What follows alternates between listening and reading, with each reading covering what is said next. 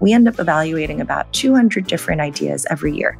And that's nonprofits, it's for-profits, it's big companies, it's small companies, it's government agencies. It's really anyone who we think, right, has a novel or scalable solution to housing affordability.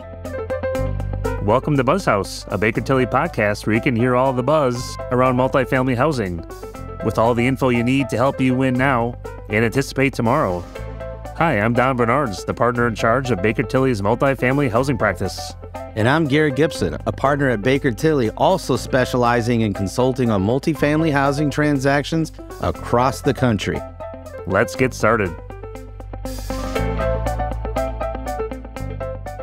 Since Garrick and I started the BuzzHouse podcast around April of 2020, one of our goals was to bring you what's new, creative, and innovative in the multifamily space, with a lot of emphasis, of course, on affordable housing.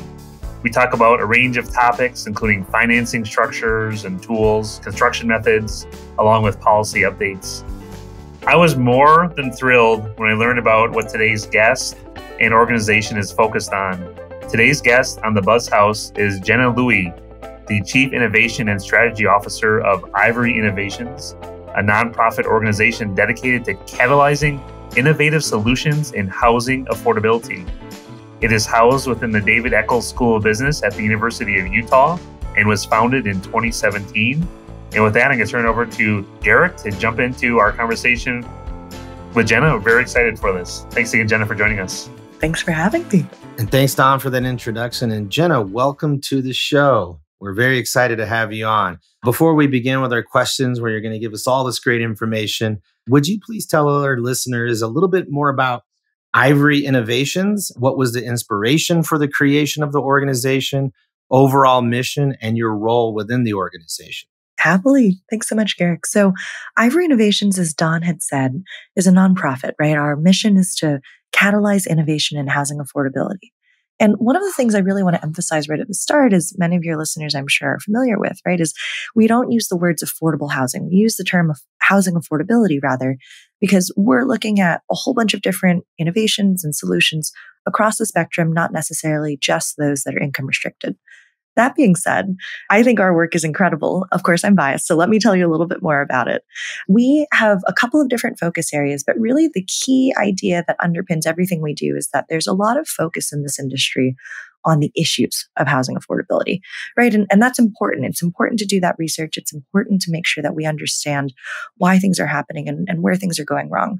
But back in 2017, the CEO of Ivory Homes, so it's Utah's largest home builder, a privately held company, was looking across the country and said, we do what we can to build in Utah. We do what we can to make housing more affordable here.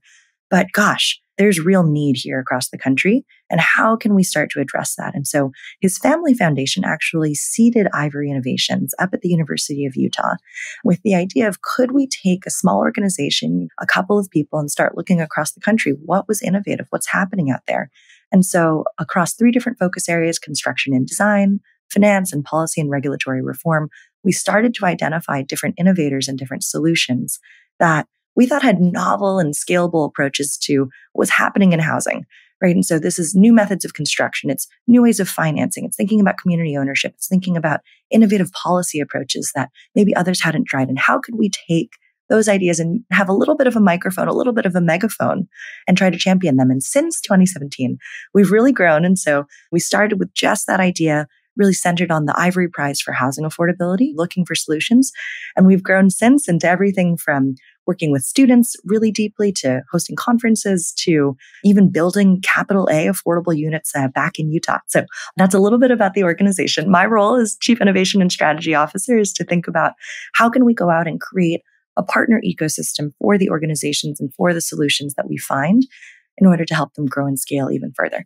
Thanks for that intro, Jenna. And I like the way you mentioned that distinction, the innovative solutions in housing affordability versus affordable housing. That's interesting. And digging into your organization a little more, we read that you have 4 main focus areas. Will you start out by letting us know more about your first 2 focus areas, convening and learning from the industry's foremost experts and source and support for the best entrepreneurial solutions? Yeah. And so those two focus areas, convening experts and then sourcing and supporting entrepreneurial solutions. So I just mentioned the Ivory Prize for housing affordability. That's really how we gather the best ideas. And so every year we have a team of students that goes out and looks for these ideas. We also love to hear from referrals. So anyone in the audience today, any of your listeners that think, wow, I just met someone amazing. I think they might be a fit. We would love to hear from you. And so collectively, we end up evaluating about 200 different ideas every year. And that's nonprofits, it's for-profits, it's big companies, it's small companies, it's government agencies. It's really anyone who we think, right, has a novel or scalable solution to housing affordability.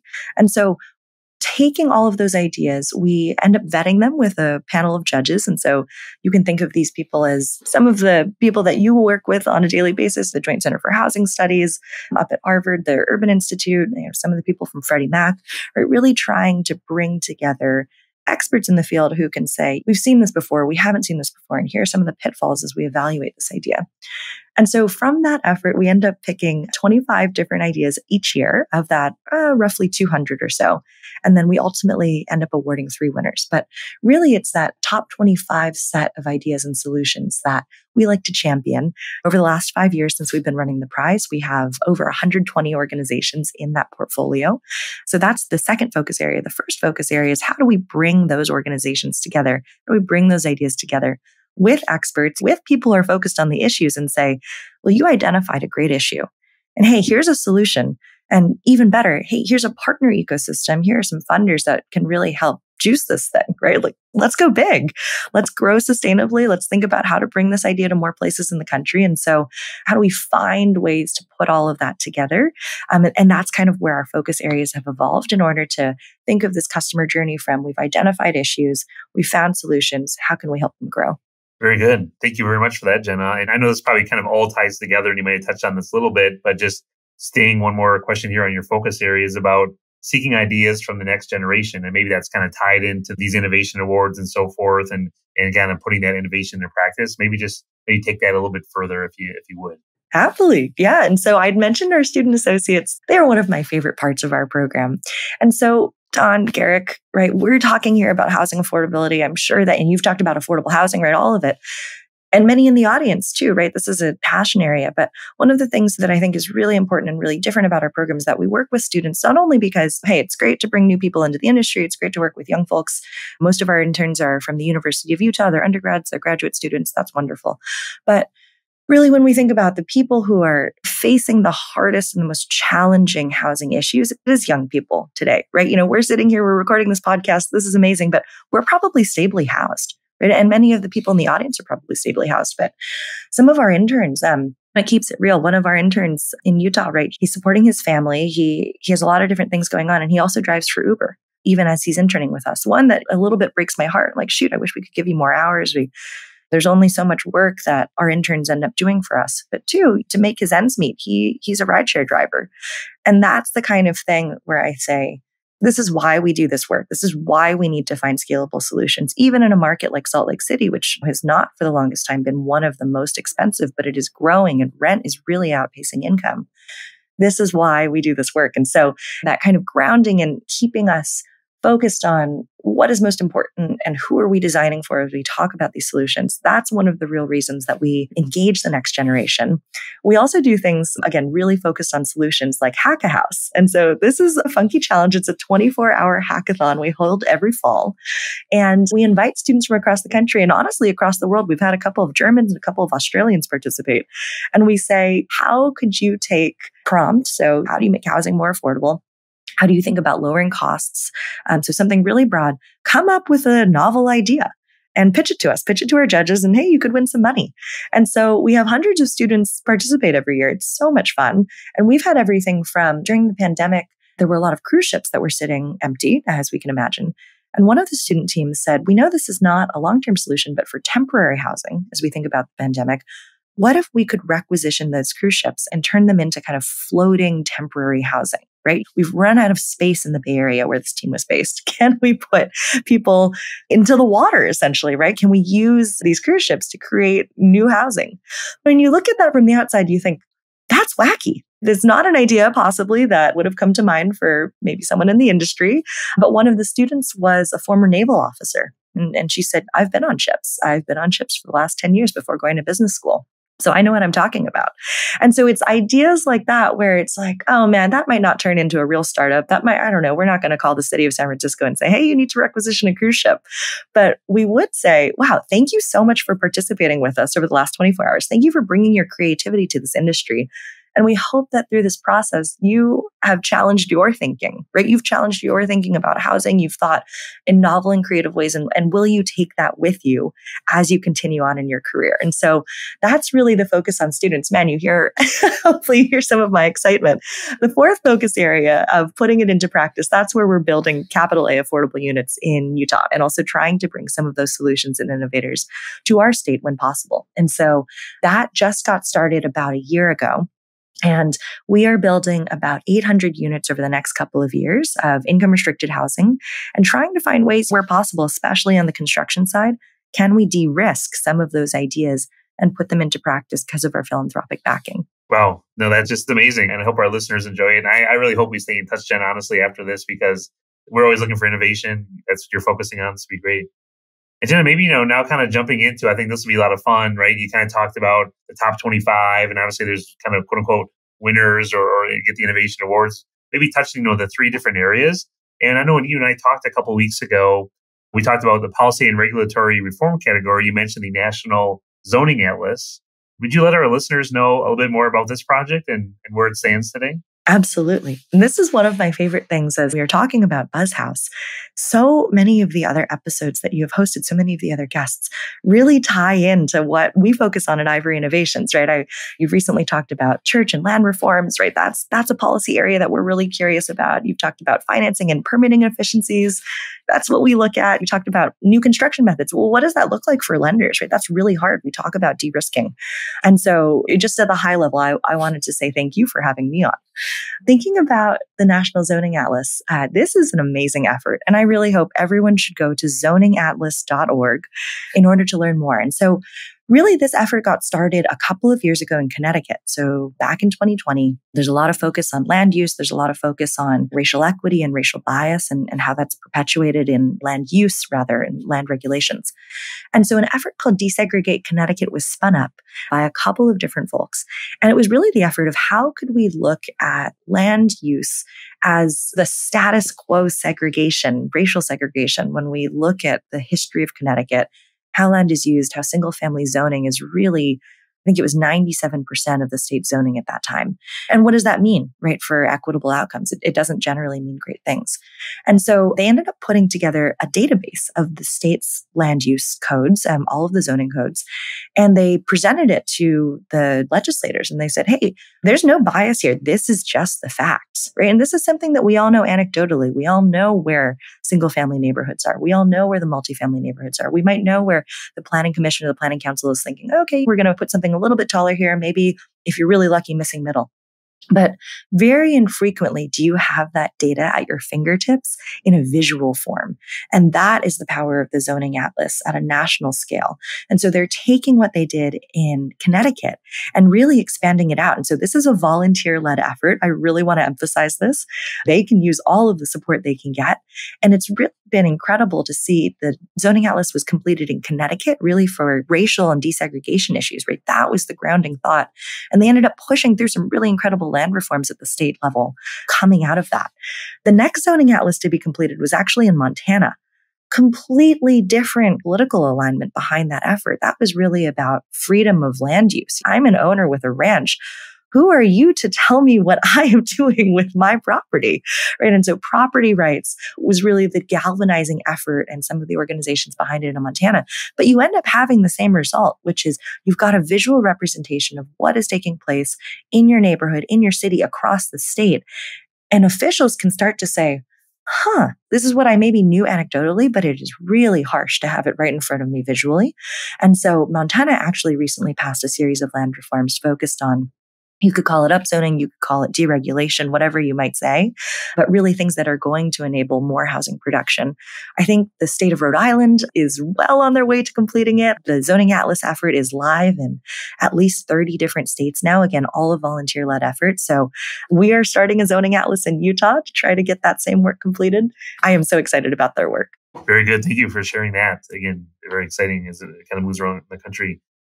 Jenna, looking at the list of Ivory Prize winners in the construction and design industry category, we see a number of innovations around offsite construction at scale. Would you be able to let us know about one of these organizations and innovation? Yeah, happily. And I bet that offsite construction methods are not new to anyone on BuzzHouse, right? And one of the things that we really appreciate about offsite construction, right, is the potential to lower costs. We think about speed, we think about efficiency, we think about labor. And so one of the groups that I'll mention of the many that have come through, there's been volumetric building companies is probably the biggest, but Factory OS, Full Stack Modular, really across the country. Indie Dwell out of Colorado, a number of others that we've talked to. But volumetric building companies, or VBC, is probably one of the most unique. And so I'll say a few words about them.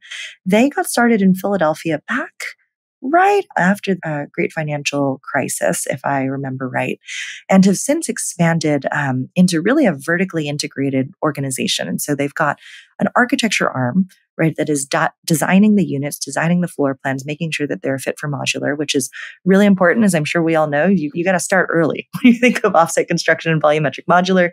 If you were trying to shoehorn this in late, it's generally not a good fit. So they start early. They have that in-house.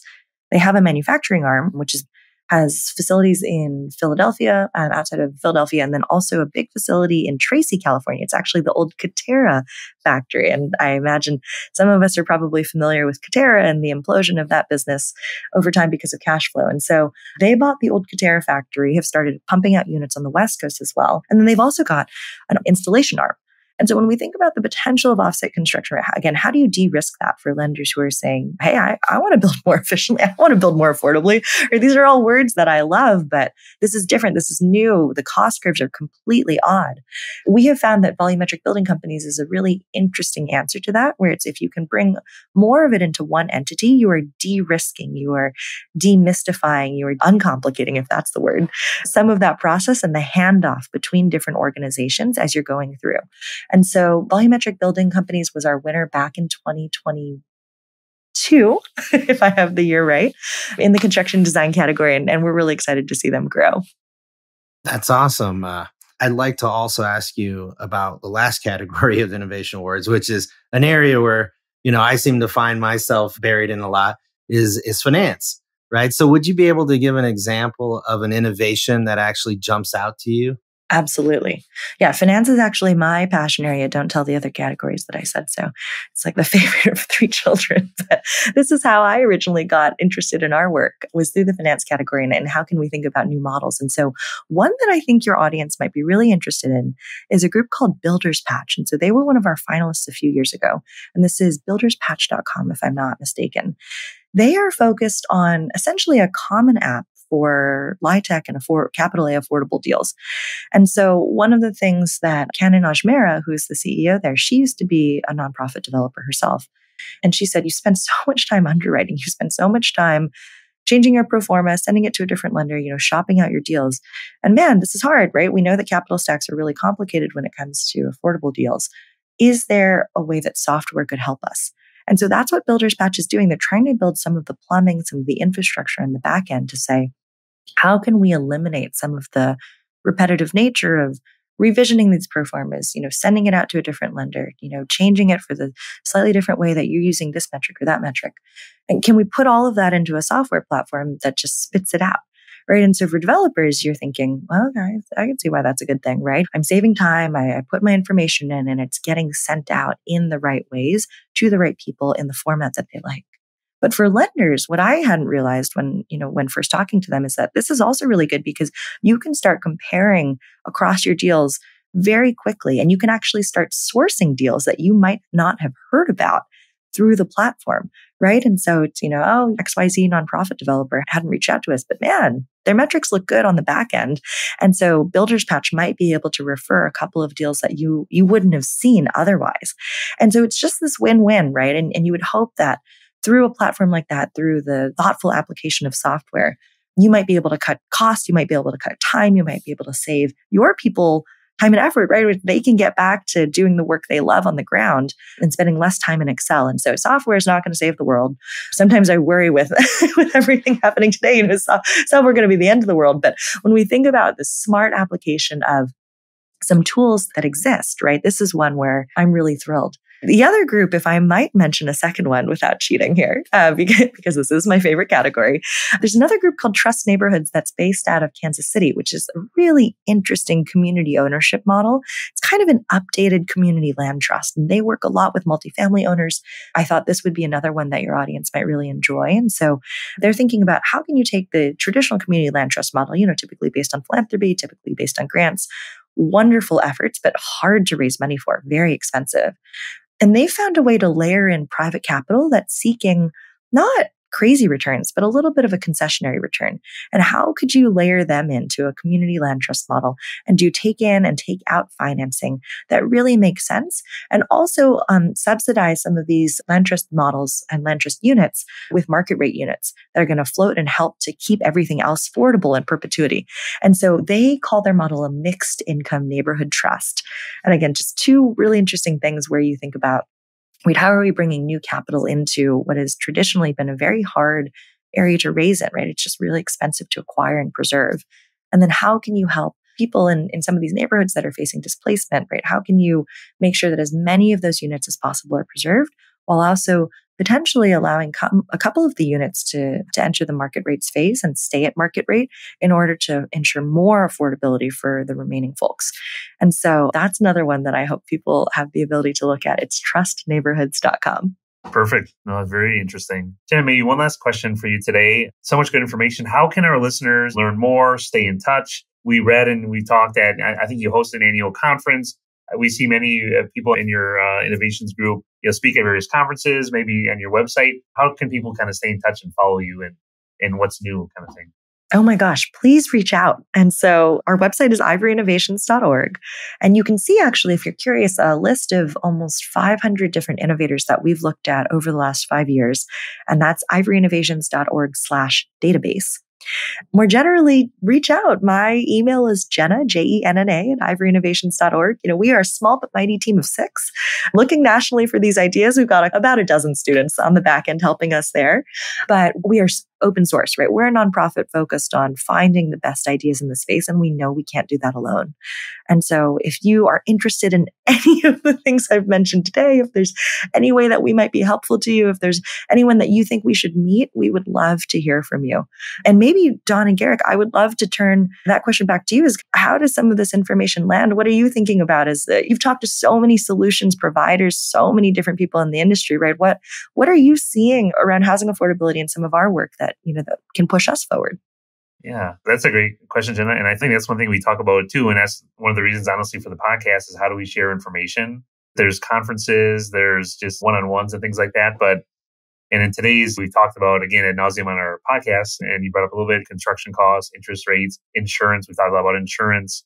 So it's like, how do we tackle all these? Maybe one more question. Have you had an innovation forum or an innovation conference, or is that something out there or a possibility that we could be part of? Yeah, that'd be interesting. Yeah. Oh my gosh, I completely forgot to mention. So thank you for reminding me. Every year we bring together our top innovators into a forum. And so this past year, for example, we held that forum at PCBC down in Anaheim, so the Pacific Coast Builders Conference, and a little bit of a West Coast focus. Next year in 2024, we are actually, so if anyone is planning 15 months out or about 12 months out, we're holding that event, I believe, on October 25th, 2024. And that is going to bring together these top innovators from our prize process to talk about what they're seeing, what are their solutions, but also what are the challenges, candidly, that they're facing, right? It's one thing to say, this is an amazing solution, right? And, if you could wave a magic wand, this would be everywhere. Of course, reality is not like that. And so we try to go a little bit deeper with our solutions holders. We say, you're amazing. You're not focused on the issue. You're focused on the solution. But as you scale, as you grow, as you're continuing on, what are some of the ways that we as an ecosystem can help you?